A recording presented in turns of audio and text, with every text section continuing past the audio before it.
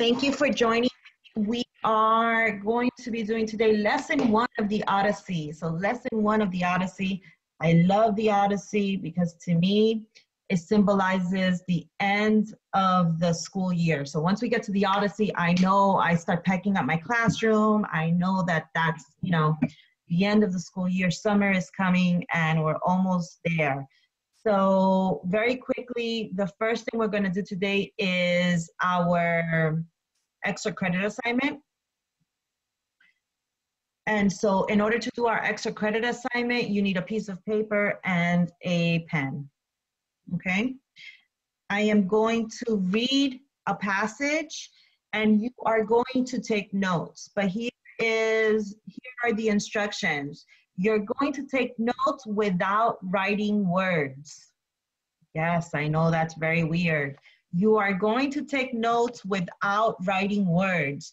The only words you are allowed to write, and you want to make sure you follow this because if I see any words on your picture notes, you won't get the extra credit.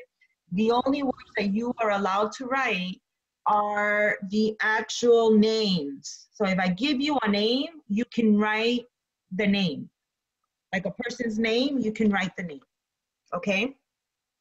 So once again, thank you for joining me. We are getting started with the Odyssey lesson 1. Yay, we're almost there. So first things first, you want to make sure that you have a piece of paper and a pen. So you need a piece of paper and a pen for this extra credit assignment. And you are going to be taking notes, but you are going to be taking notes without writing words. That's why it's called picture notes. No words. The only words that you are allowed to write are the names. So if I give you somebody's name, you can more or less do the best you can in spelling it. I am really not going to spell the names for you. It doesn't even matter if you spell them right or wrong. That's not the point. The point is I'm going to be telling you a story. You're going to be writing notes using just pictures and symbols. Got it?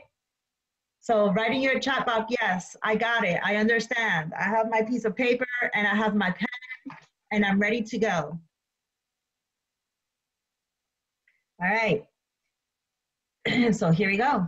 I'm going to read the story slowly to give you time to draw your notes. So you want to make sure that you draw your notes as I'm reading you the story, okay?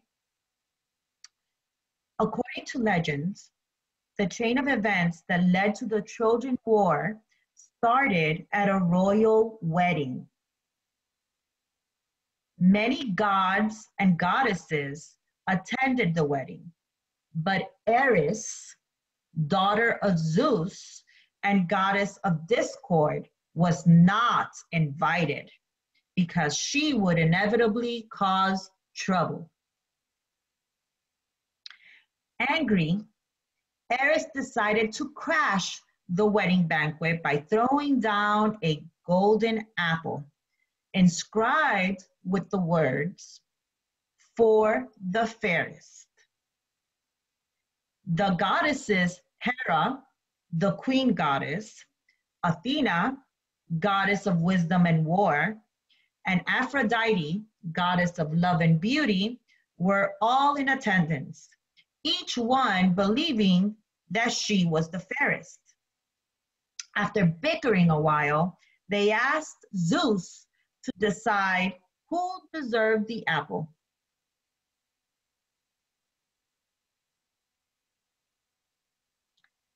Zeus was not about to settle a matter between 3 goddesses, especially these ones. So he did what any god would do. He gave the job to an expendable mortal, Paris. Paris was known for his honesty, as his job was to judge cattle. The goddesses each tried to bribe Paris. Hera offered to make him king of Europe and Asia. Athena offered him victory in a battle between Troy and the Greeks. You might want to remember that one. And Aphrodite offered him the most beautiful woman in the world. Which one do you guys think that Paris chose? Paris decided to award the apple to Aphrodite, and she sent him to Sparta in Greece to collect his prize. Unfortunately, this woman happened to already be married. Helen, that was her name, was married to Menelaus, king of Sparta and brother of Agamemnon. When Paris arrived, both Helen and Menelaus welcomed him with open arms. During one of Menelaus's departures, Paris wooed Helen and the two eloped. Menelaus fumed, so he organized an extraction team to go get her, the entire Greek army. The Trojan War lasted for 10 years, ending with its most famous event, the alleged peace offering of the Trojan horse. The Greeks piled hundreds of men into this elaborate and gigantic wooden horse. When night fell, the Greeks exited the horse, plundered the city, and lit it ablaze. Odysseus, the hero of the Odyssey, authored this plan and also rescued Helen.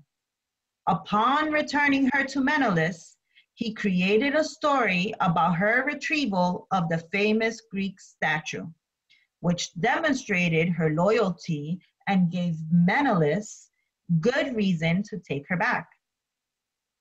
The Odyssey starts from Odysseus's departure by boat from Troy, with the intention of returning home to his island Ithaca in Greece.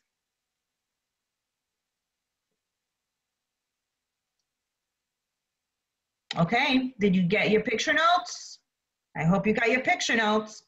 Now on the back of that paper, I want you to answer the following questions. You want to tell me, number one, you don't have to write the questions, all you have to do is answer them. Zeus passed the buck and Paris thought with his hormones. What were the results of these decisions? Go ahead and write that on the back of that paper. Number two, how are their decisions relevant or connected to humanity today? You can go ahead and write that on the back of that paper as well.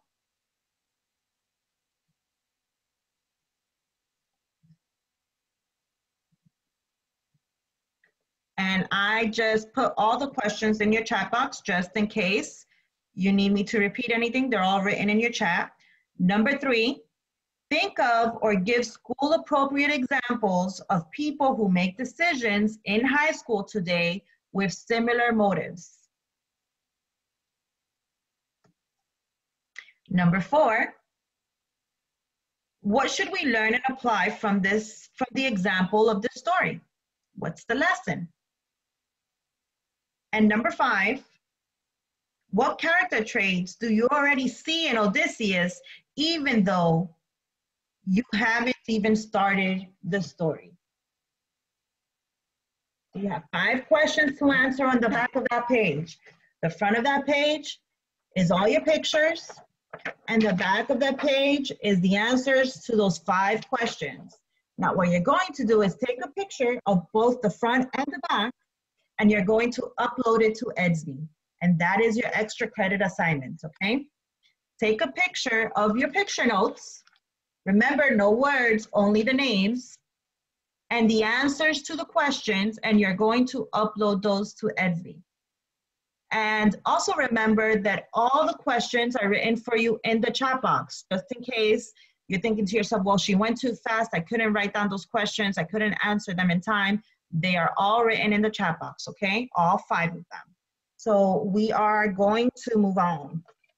The next thing we're gonna do is, we have 2 things going on. We have discussion questions going on, and then we also have, we're going to be reading the prologue, Sailing from Troy, and Lotus Eaters. It's not very long, but we're going to attempt that.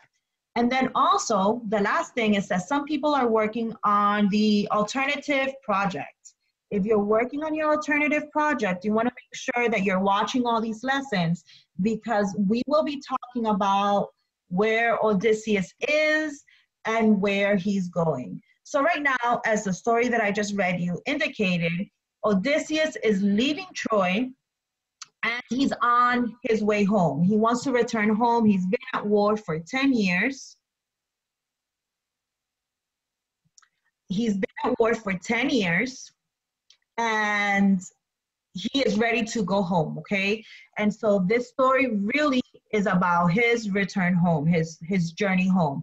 And so the first place on your map or in that checklist, it should be Troy. Okay, that should be your first place. And we're going to start, this is not the Odyssey book. These are excerpts from the Odyssey, and the Odyssey was written by Homer and it's translated by Robert Fitzgerald. And the first part is called, this is just a prologue.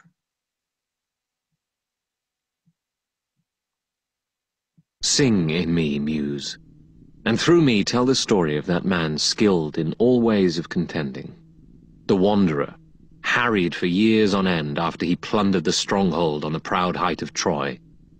He saw the townlands and learned the minds of many distant men, and weathered many bitter nights and days in his deep heart at sea, while he fought only to save his life, to bring his shipmates home.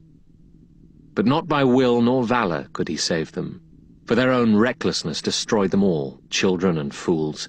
They killed and feasted on the cattle of Lord Helios the sun, and he who moves all day through heaven took from their eyes the dawn of their return. Of these adventures, Muse, daughter of Zeus, tell us in our time, lift the great song again. Okay, so in this very first part, in the opening verses, Homer, who is the author of the Odyssey, he's kind of breaking that third wall, right? And he is addressing the muse of epic poetry. He's talking to this muse and he's asking for help in telling the story of Odysseus. Like he's asking her for help in telling the story of Odysseus.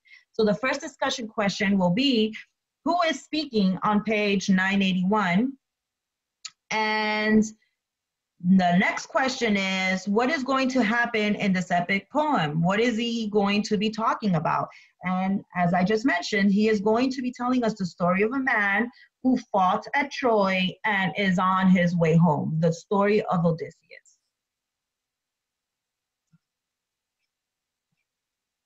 The first book that we're reading from is called Sailing from Troy. 10 years after the Trojan War, Odysseus departs from the goddesses Calypso's island. He arrives in Phaeacia, ruled by Alcinous. Alcinous offers a ship to Odysseus and asks him to tell of his adventures. And so Odysseus is talking to Alcinous and he's telling him of his adventures. So this is Odysseus actually talking. I am Laertes' son, Odysseus. Men hold me formidable for guile in peace and war. This fame has gone abroad to the sky's rim.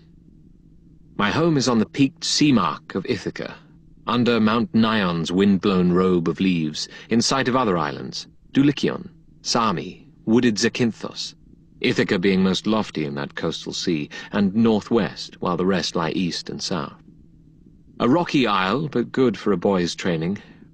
I shall not see on earth a place more dear, though I have been detained long by Calypso, loveliest among goddesses, who held me in her smooth caves to be her heart's delight, as Circe of Aea, the enchantress, desired me and detained me in her hall. But in my heart I never gave consent. Where shall a man find sweetness to surpass his own home and his parents? In far lands he shall not, though he find a house of gold. What of my sailing then from Troy? What of those years of rough adventure weathered under Zeus? The wind that carried west from Ilion brought me to Ismaros on the far shore, a strong point on the coast of the Cicones. I stormed that place and killed the men who fought. Plunder we took, and we enslaved the women to make division equal shares to all. But on the spot, I told them back, and quickly, out to sea again. My men were mutinous, fools on stores of wine. Sheep after sheep they butchered by the surf, and shambling cattle feasting, while fugitives went inland, running to call to arms the main force of Cicones. This was an army trained to fight on horseback, or, where the ground required, on foot. They came, with dawn over that terrain like the leaves and blades of spring. So doom appeared to us. Dark word of Zeus for us, our evil days. My men stood up and made a fight of it, backed on the ships with lances kept in play, from bright morning through the blaze of noon holding our beach, although so far outnumbered. But when the sun passed toward unyoking time, then the Achaeans one by one gave way. 6 benches were left empty in every ship that evening when we pulled away from death. And this new grief we bore with us to sea. Our precious lives we had, but not our friends. No ship made sail next day until some shipmate had raised a cry 3 times for each poor ghost unfleshed by the Cicones on that field. Okay, so Odysseus is telling the story of the people he could not save, and he's talking about his men. He cannot save his men.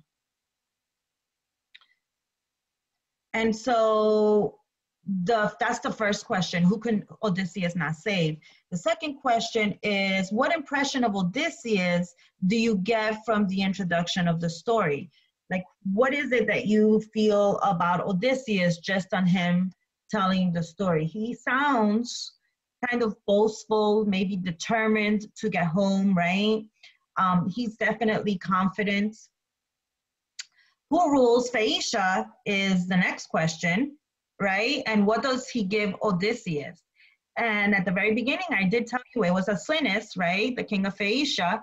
And he gives a boat in return for telling the story. So he gives Odysseus a boat because Odysseus is telling him the story. Who is going to tell the story going forward? Who is telling the story right now? It's not Homer, it's Odysseus. And if it's Odysseus and it happened to Odysseus, in what point of view is it being told in?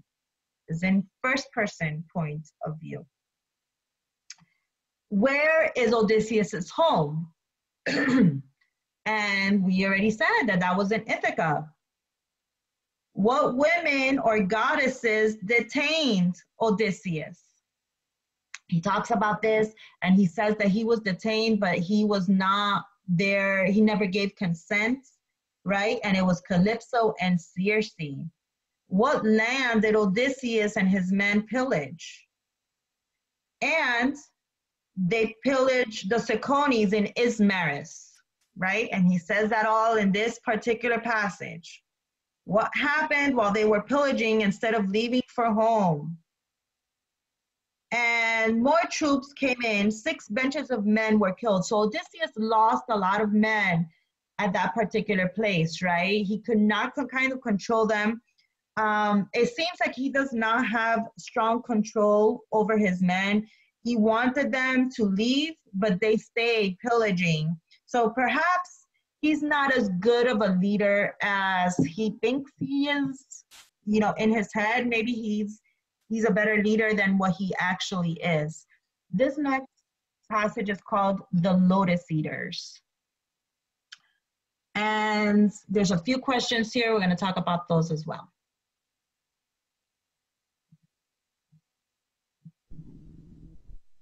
Now Zeus, the lord of cloud, roused in the north a storm against the ships, and driving veils of squall moved down like night on land and sea. And so the very first question is, who caused the storm? And he says, now Zeus, the lord of cloud, roused in the north a storm, right? So it was Zeus who caused the storm. And where were they pushed by the storm? Where did the storm push them is the next question. So let's listen. The bows went plunging at the gust. Sails cracked and lashed out strips in the big wind. We saw death in that fury. Dropped the yards, unshipped the oars, and pulled for the nearest lee. Then 2 long days and nights we lay offshore, worn out and sick at heart, tasting our grief, until a 3rd dawn came with ringlets shining. Then we put up our masts, hauled sail, and rested, letting the steersman and the breeze take over. I might have made it safely home that time, but as I came round Malea, the current took me out to sea, and from the north a fresh gale drove me on past Cythera. 9 days I drifted on the teeming sea before dangerous high winds. Upon the 10th, we came to the coastline of the Lotus Eaters, who live upon that flower. And where did they push? Where were they pushed by the storm? And it is to the land of the Lotus Eaters. And now the next question is, who went to see what was on shore? So who does Odysseus send to go see what was on shore? We landed there to take on water. All ship's companies mustered alongside for the midday meal. Then I sent out 2 picked men and a runner to learn what race of men. And there's your answer right there. He sent out 2 picked men and a runner, right? Those are the people he sends out to go check out the land of the Lotus Eaters. He has no idea what's on shore there. And that land sustained. They fell in soon enough with Lotus Eaters, who showed no will to do us harm, only offering the sweet lotus to our friends. So what do the Lotus Eaters do to these men who get there? And it's nothing harmful. They don't hurt the men. They just give them some sweet lotus flowers to eat, basically. They're like, oh, eat these flowers.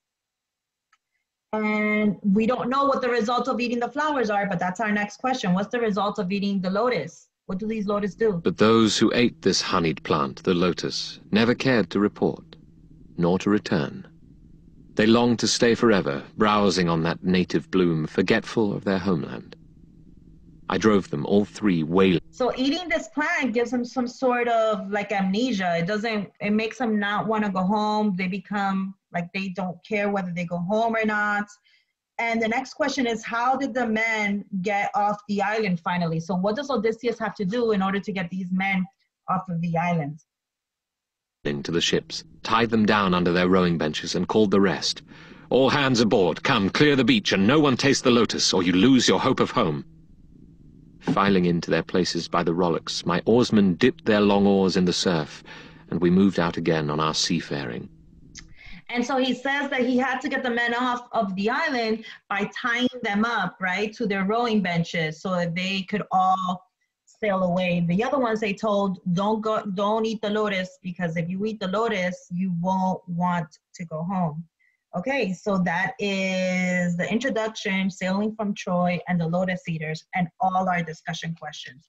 As you may have noticed, Odysseus was in a few places today. So if you are working on your project, which is a poster board, you have to do a couple of things. You have to, or a few things, not a couple, a few things.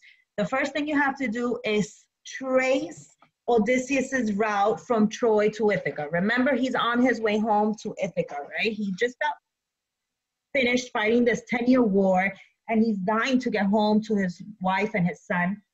And so this particular Ithaca, it covers the areas of what are modern day to us. It would be Turkey, Greece, Italy, and like the Mediterranean Sea. That's the map that you will be looking at. So these are our modern day places. But today we know that he left Troy, right? That's the #1 place. And then he went to Ismaris, and you can see that if you look at your text on page 983. And then he went round Malea, right? And you can see that on page 984 if you look at your text. Then he went past Cythera, right? And again, you can see that on page 984 that he went past Cythera. And then he went to the land of the Lotus Eaters. Right? That's the route so far. So we've got Troy, we've got Ismaris, 983, round Malea, 984, past Cythera, 984 as well, and to the land of the Lotus Eaters. So if you're following along with your check marks, with that checkbox that I gave you in your EDSB, make sure that you write the page numbers, because the other thing that you have to do is, well, one thing is draw a symbol for each of the obstacles he encountered. Like for instance, he just encountered an obstacle in the land of the Lotus Eaters. So what's a good symbol for the land of the Lotus Eaters? And it's probably like a lotus flower or something would be a good symbol. You're gonna trace his route on the map.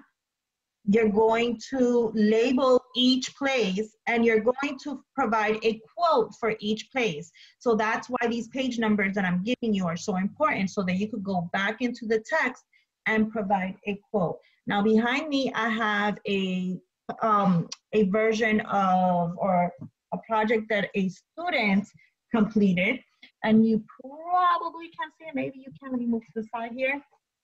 You'll notice that this particular student, you see all the quotes for each one of the locations, and then you see the map, and you can see this is the modern day Italy, Greece, Turkey, Sardinia, Sicily, Tunisia. Those are the modern day places.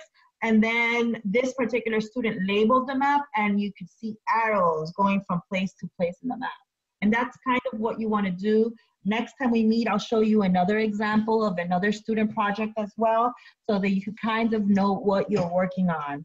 Now, we are done for today. So if you have any questions, you could reach out to me on EDSB. I'm not going to be available for the next couple of hours, as I'm actually going to be headed to school to clean up my classroom.